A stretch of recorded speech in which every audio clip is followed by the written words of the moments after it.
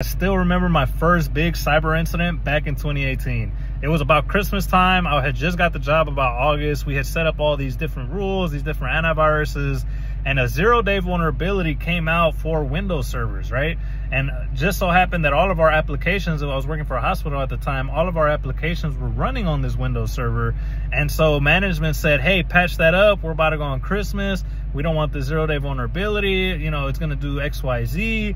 So essentially, I had to troubleshoot and test, right? But when you have the CIO and management kind of telling you, just push it out, fix it now, like we want to go on leave, you know, I said, no, a junior security analyst had to say, no, let's test this out. And glad I did, because come to find out, when we pushed that patch out, it broke the SSL certificates, meaning that the doctors and the employees were unable to get to the tools that they needed. Had I pushed that out, the whole hospital would have been in trouble.